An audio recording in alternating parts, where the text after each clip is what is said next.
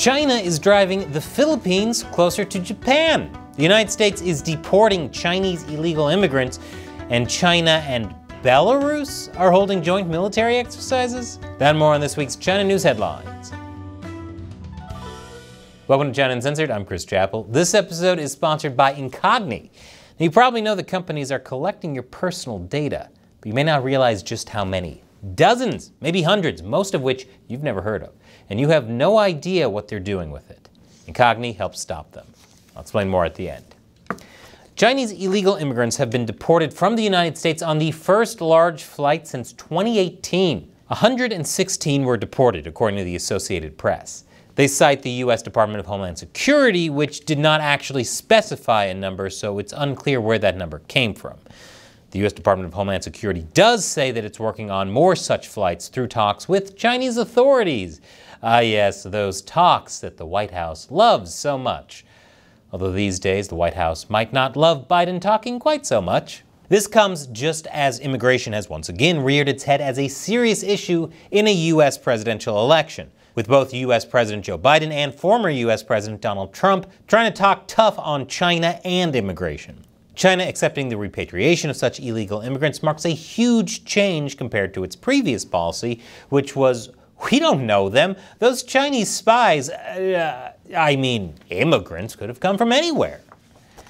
Chinese artificial intelligence developers are also in a pickle since OpenAI has now blocked access in China. Previously, although ChatGPT was blocked by the Great Firewall, developers could use VPNs to access OpenAI tools to fine-tune their own AI, but that is not the case anymore. OpenAI hasn't officially commented on its decision, but this comes as the US increasingly tries to limit China's access to US high-tech, particularly in the field of artificial intelligence. Chinese AI developers are turning this into an opportunity to get more Chinese users for their products, but not everyone is happy about the situation.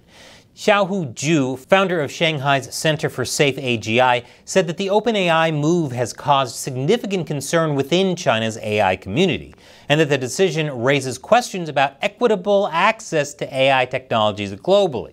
So in order for there to be equitable global access to AI, a private company within the United States must be forced to share their technology with China. How communist of them to see it that way.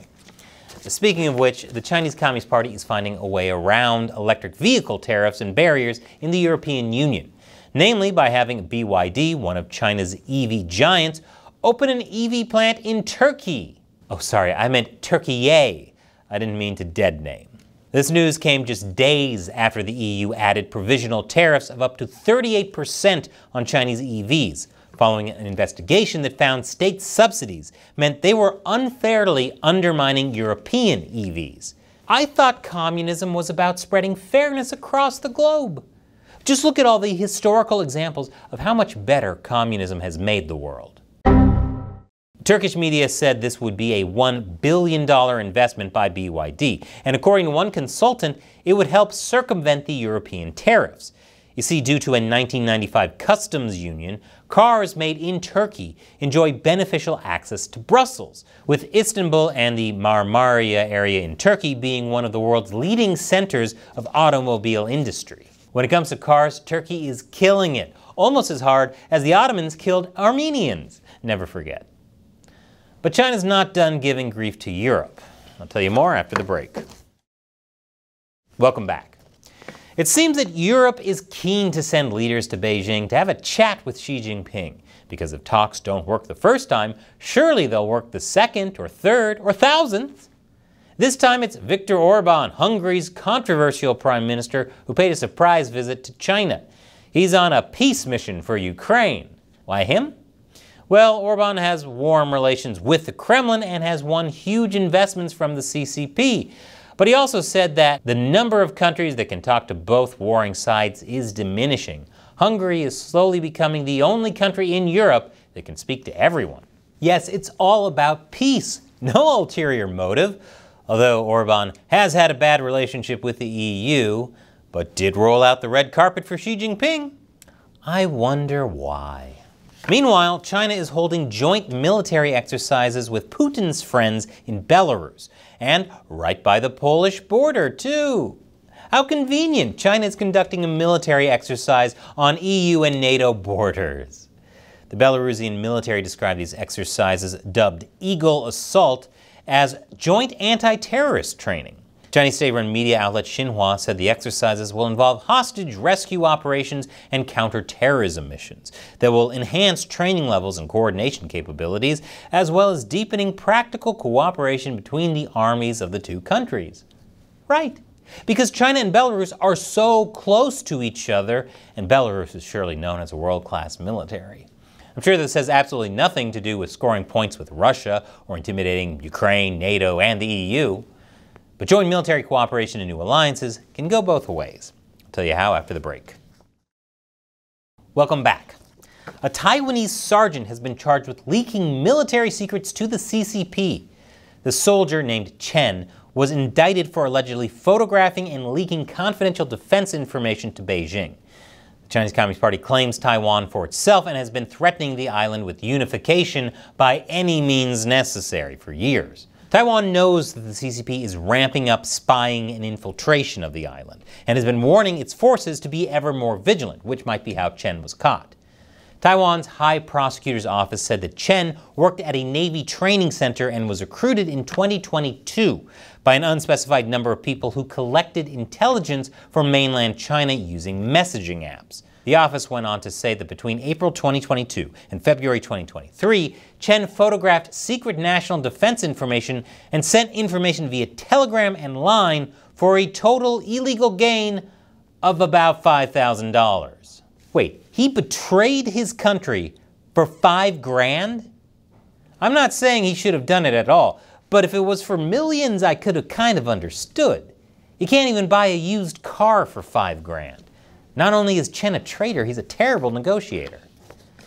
China is accusing Philippine warships of damaging a reef in the South China Sea, because we all know how committed Beijing is to environmental well-being and preserving the corals of the South China Sea.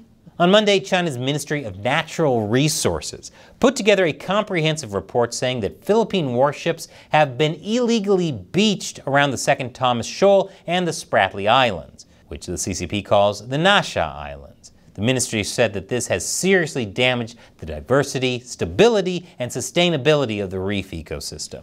What, didn't she get the menu? It's diversity, equity, and inclusion. Harming that would grab the West's attention real fast.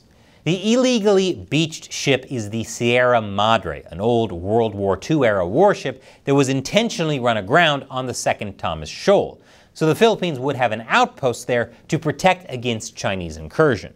The CCP and the Philippines have been tussling over these waters for a long time, and the incidents have grown increasingly violent. The Sierra Madre was beached back in 1999, so China is saying this ship that's been sunk for 25 years is just now damaging the reef? Does this mean it's a haunted ship like in Super Mario World? Over the weekend, the Philippines accused China of anchoring its largest Coast Guard vessel in the Filipino exclusive economic zone in a move meant to intimidate, even though both countries last week agreed to restore trust and, wait for it, resume talks. Yep, those good old talks again. They're about as effective as using healing crystals to calculate your taxes.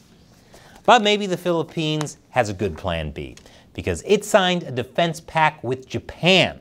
Yes, it turns out talks can be effective. It just depends on who you're talking to. Both countries are close U.S. allies and have territorial disputes with the CCP, and both are alarmed at Beijing's increasingly regional aggression and belligerent military behavior. Someone finally wised up and realized maybe talks aren't super effective against tanks. Just ask Tankman. Discussions got nothing on obstructions. The new Reciprocal Process Agreement would allow for the deployment of Japanese forces for joint drills with the Philippines and vice versa.